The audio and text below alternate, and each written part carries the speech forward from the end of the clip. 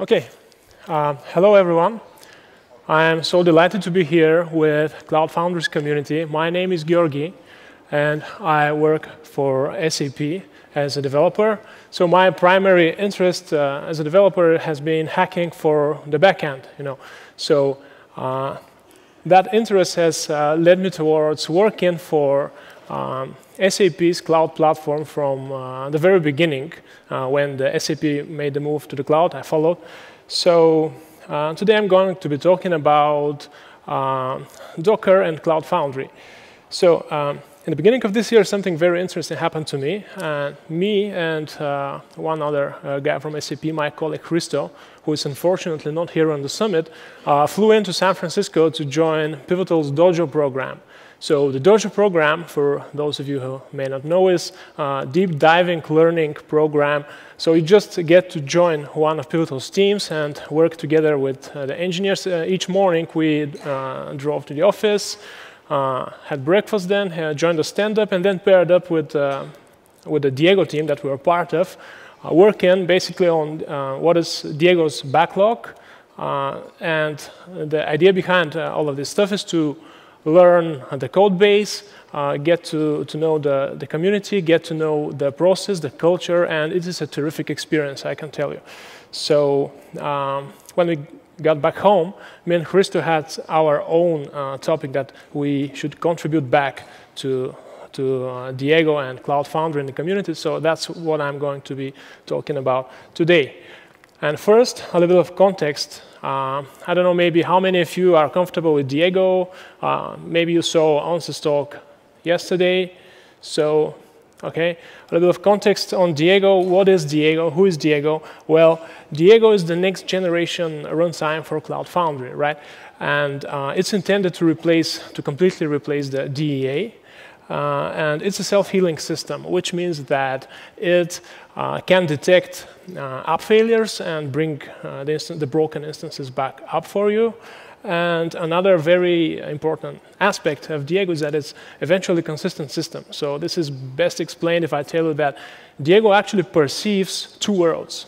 So this is one world being what the user desires, and the other one being what is the actual state of the systems. And you should know that in real life, for distributed systems, these two states, these two worlds, tend to diverge quite often. So in a nutshell, Diego's job is to take the necessary measures to make these two worlds eventually consistent.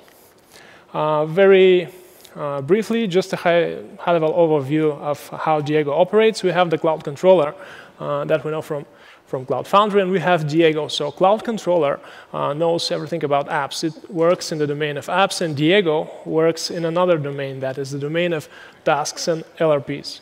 A task is a simple one-off job that you get, that you just kick off and want to know whether it succeeded or failed. And an LRP is a long-running process, so that's basically your app that you're running. It has to run continually and be managed by Diego. So each time you start an app, you know it has to be staged. So we have this bridge component in the middle. So that's very important because Diego is all about loose coupling. We have the domain of apps, we have the domain of Diego, and we have this bridge that is doing all the translation between the two domains. That's exactly, if you've been at Once's talk yesterday, that's exactly what makes it possible to reuse Diego outside of Cloud Foundry, that is Lattice. So during staging, the Cloud Controller will fire a stage app request that's going to hit the stager, which lives on the bridge. And the stager is going to translate the start app request to a task that Diego is going to run. If this succeeds, then a very similar story. We'll have the start app request, which will hit the nsync. The nsync will translate it to an LRP that represents your application. And that's going to be managed by Diego. OK, so that is Diego. And let's now look at the topic of integrating Docker inside of Diego. First of all, are you comfortable with Docker at all? Yeah, I expected to see so many hands. So I can maybe get away saying that Docker is a container engine that makes it easy to pack, ship, and run your software inside of containers. So As you may know, Cloud Foundry has been employing containers for a long time to run the apps inside.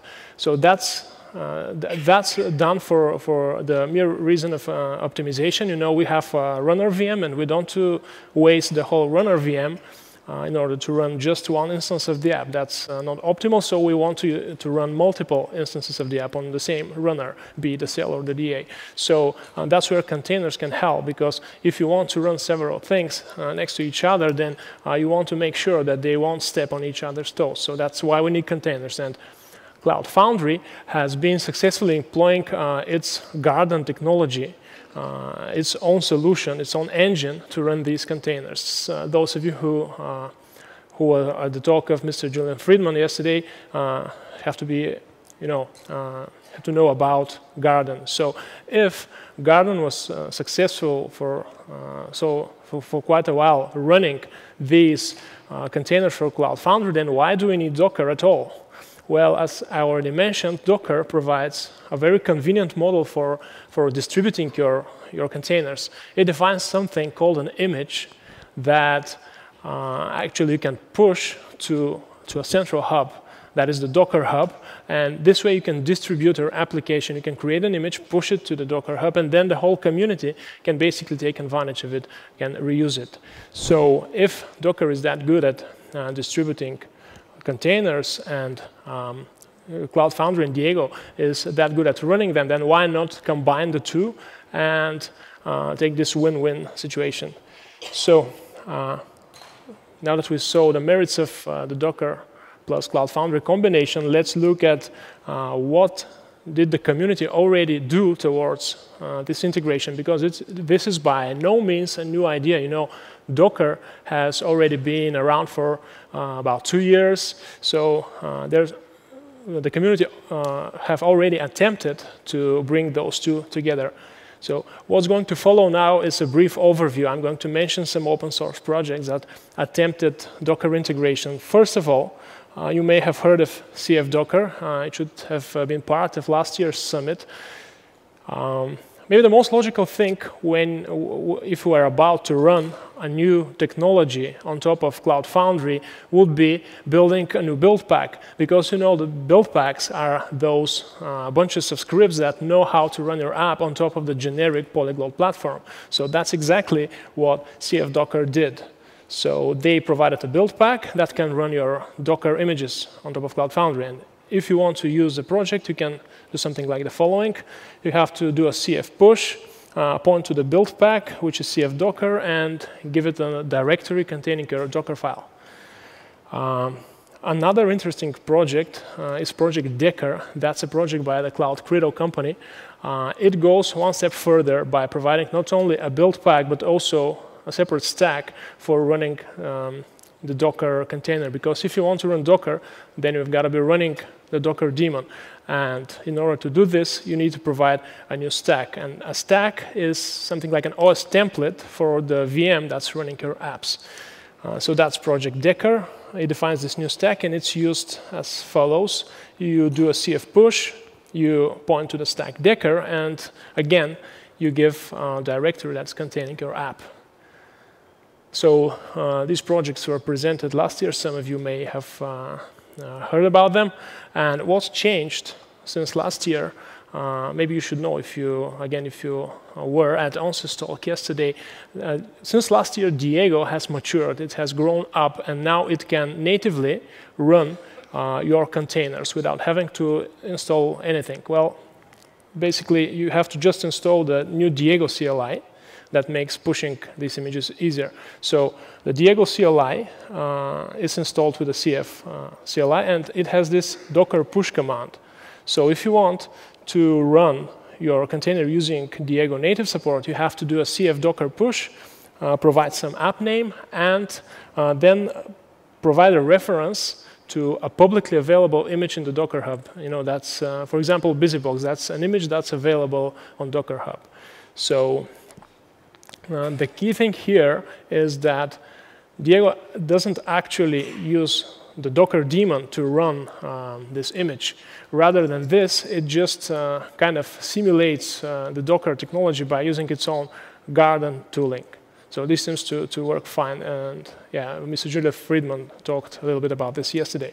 So that is the native Docker support. And let's now dig a little bit deeper and see, is this production ready? Can you go tomorrow and use it in production? Well, the quick answer is no, because it suffers from some problems. So let's now look at what these problems might be.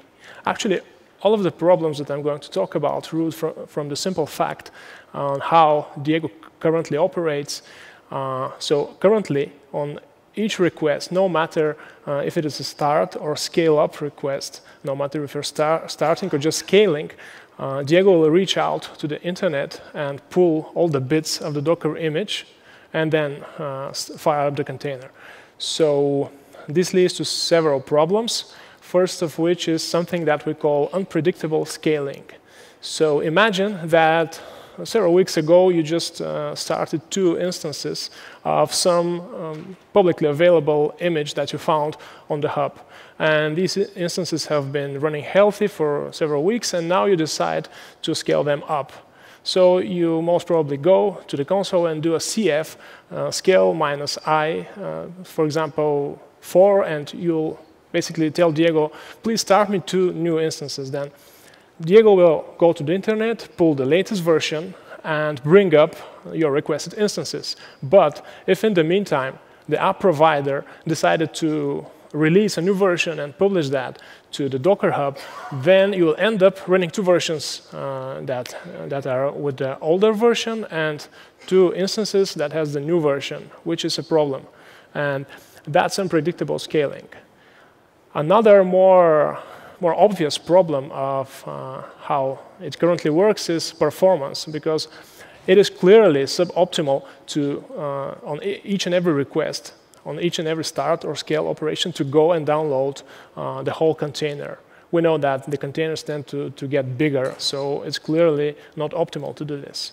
And last but not least, currently, in Diego we lack private image support. Private images are much like public images. They are available on the Docker Hub, but they are protected by credentials. So if you want to support private images, then you need to deal with credentials. And that's not easy. That's tricky. You always have this trade-off between what is convenient and what is secure. So you either have to, all the time, prompt the user, give me your credentials, or you can store the credentials in your database, which is kind of tricky to be implemented securely. So that's the reason why, for the time being, Diego native support has opted out of private images. And this can be a problem for you if you're some organization that decides to release your proprietary app on the Docker Hub. So me and Christo and the Diego core team were scratching our heads thinking about how should we address these problems so that we can make Docker support publicly available, production ready. And we came up with the following idea. So we have Diego, and we have the Docker Hub. And we decided to plug in another component in the middle, which is the private Docker registry. So this is very much like the Docker Hub.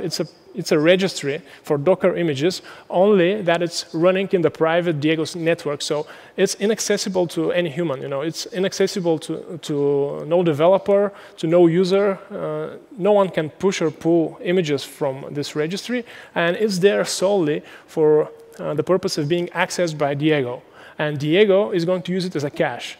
So if you want to start your Docker app with this caching support, then here's what's going to happen. First, during staging, Diego will reach out, and as normal, it will pull all the bits of the Docker image, and then just before it proceeds and start the image, it will cache it in this private registry so that it's there, so that it's available for being reused later when you decide to scale the app. So this means that you no longer depend on what's available in the Docker Hub during scaling. And that's how you solve the unpredictable scaling problem. You can freely scale up and down all the time without worrying what content might be available in the Docker Hub. And even if Docker Hub goes down, then you won't be impacted. Okay? So it's kind of obvious that the performance for using this cache is a bit better, because instead of going and downloading the whole container all the time, you'll be using something that is available in the local network, which is better. And what is not obvious is this registry solving the private image support thing? Well, it's not exactly solving the problem, because during staging, you still need to pull the private image from Docker Hub, right? But it's really a relaxing condition, because right now you need to authenticate the user in front of the hub only during staging. And if you do it once, then the user can freely scale up and down using the cached version. So this makes it possible to just prompt the user for credentials during staging and then throw them away. You don't have to store them because you have the locally cached version. So that's how the private registry makes it a little bit easier to introduce this support. OK, so what's going to follow now is a brief demo of how all of these work together. So let me open my console. I hope you can read this. So we are going to start a Docker image on top of Diego. That's an Amazon system running on Amazon. So as I already showed on the slides, we'll do a CF Docker push. We'll give some fancy name, let's say Summit, to the app. And I'm going to use this image. It's our showcase image for Diego. OK. And one more thing I have to do. I have to pass in this no start flag. And I have to do this because I just want to create the app without starting it. And that's because this registry thing is still experimental. You know, it's not enabled by default. So I want to just create the app, then enable caching, and then start the app. So that's why I passed that no start flag. So how do I enable caching? Well, it's simple. I have to just do CF set env for Summit app, and I have to set our flag, which is called Diego Docker cache. I have to set this to true. So this will enable caching. If I didn't set that, it was going to work the old way. OK, so now I'm ready to start the app. CF start Summit. And let's keep our fingers crossed that this will work. Hope that the demo gods are with me. OK, what you're seeing right now is Diego pulling all the FS layers from the internet. That's during staging. And right now it's pushing. It's doing the caching right now. I'll scroll up when it finishes. OK, let's scroll up.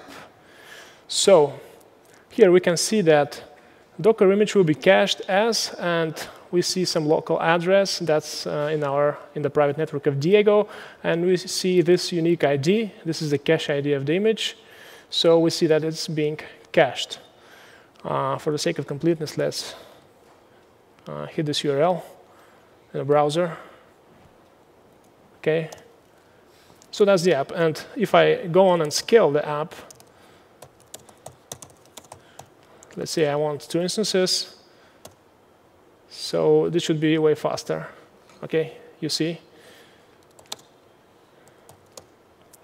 We now have 2 instances. And if I refresh this, we should have round robin between the two.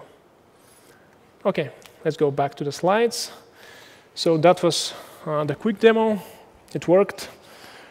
And now a little look into the future. What's our timeline? Well, currently we're here. That's MVP 0. That is something that's that's a float, but not by any means unsinkable. We have this image caching support, and we have the opt-in because we're still experimental. We have to be explicitly enabled. Next on our plate, we intend to further secure the registry by the means of restricting the network so that you cannot do bad things with the images, and put it behind HTTPS. Another thing that we plan on doing is the private image support that I talked about. S3 storage, because right now we're using the local disk and it does not scale. It simply does not scale. Then next, we'll introduce disk quotas, which means that if you try to start a Docker image and you don't have the disk resources, you're going to fail miserably. And then React-CS storage if you don't like using public Amazon blob stores. High availability, because one instance won't scale if you do a lot of scale up and down requests, a lot of starts. And then eventually, we plan on adopting the next version of the registry and the next version of Docker when they come out and are sufficiently stable. So to summarize, what should be the takeaway of this session? Please try this at home. We have it in the incubator. You should go to the Cloud Foundry incubator / Docker registry release. We have a README, some easy steps to follow to install this with Diego. Please try it. Send us feedback. Feel free to open issues. Write us emails. By all means, help us build this together. OK? So having said this, I'd like to say a big thanks to the core Diego team. These were the people that made all of this possible. They were a great help to us. So many thanks to Onsi, the PM, and Diego's core team. And thank to all of you for your time.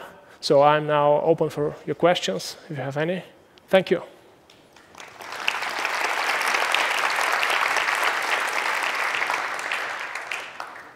Questions?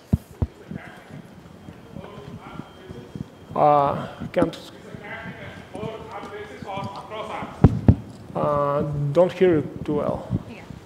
Is the caching at the app level or across apps? It is at the app level. Every app gets pushed under unique identifier. But because you're running the Docker registry, then if you have the same apps, then you won't be duplicating the bits, because the GraphFS is helping with this. It won't duplicate the bits. It will only duplicate the metadata. OK? Do you have plans to support private registries? Like an internal registry? Didn't quite get it. I mean, this is a private registry that serves as a cache. No. An internal private registry instead of the Docker registry. You mean if you don't want to work with the hub? Correct. OK, so the purpose of this registry is solely to be used as a cache, and that's for security reasons. If you want, you can maybe reuse the Bosch release for the registry, and you can kind of spin up your own and still use it with or without the caching. So that's a different problem. Even today it's possible to spin up your own private registry and start from there. So it is possible, but it's not in the scope of this caching thing. How much of the Docker remote API are you planning to support things like environment variables and volumes and stuff like that? Is that all on the roadmap, or where are you expecting to get to? Yeah, it is on the roadmap. Currently, we are not supporting much of Docker's metadata. There's some early stage. That may be a question that's better suited for the Garden team, but we have this on the plate. We plan to soon add support for users, for ports, custom ports, because right now we're just using 8080, and we surely plan to extend on this.